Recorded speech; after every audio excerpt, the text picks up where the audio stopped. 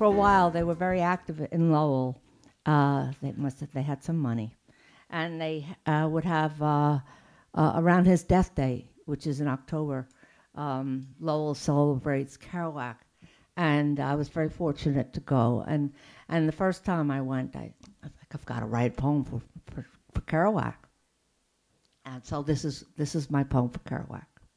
It's called Kerouac. Okay. I had nothing,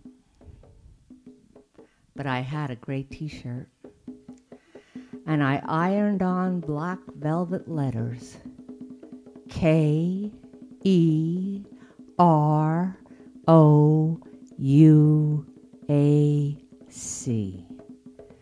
I had nothing.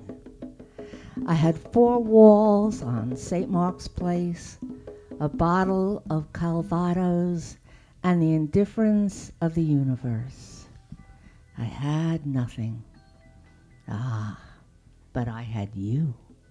From sea to shining sea, east to west, north to south, Atlantic, Pacific, Arctic, Antarctic, the Indian Ocean, and the Mar Incognito.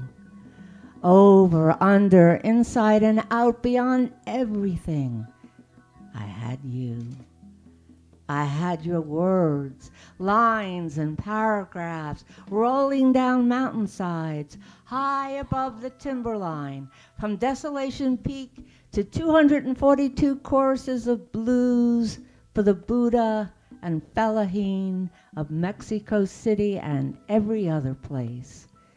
I had your footprints in the sand in Tangier, your palm print on the wheel of impermanence, your dreams of long childhood walks under the old trees of New England, your athlete's body, your flannel shirt, your handsome face on a fire escape on East 7th Street just before the invocation of Duluth, inhaling one last lucky strike for the pent-up, aching, restless road.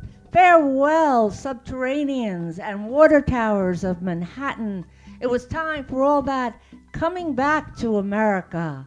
The Lincoln Tunnel, oil tanks and anemic skies. In New Jersey, Route 80, over the Delaware, the road unraveling, the road sufficient to itself, a 20th century pilgrim's way, a home for the Tathagata, passing through the railroad earth, the gas station night, the bebop radio wail of Charlie Parker's saxophone clear across Kansas to San Francisco, a little alley off Market Street, Tokay in a paper bag, at the foot of Bixby Canyon, Big Sur's ocean roar of vowel sounds from the far side of eternity, the waves laying better than 1,000 transcendental diamonds of compassion at your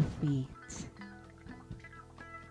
Even to the end I had you, to the maenads of fame, tearing you to pieces in the glow of the television set in Florida, to what's buried in Lowell's Edson Cemetery, Dijon.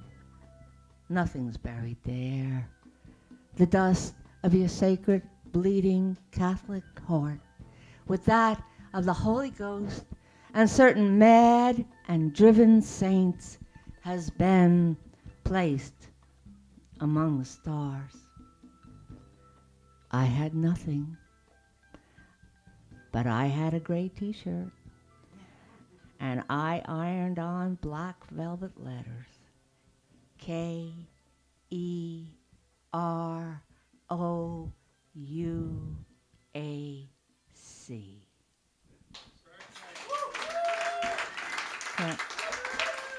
Such a thrill.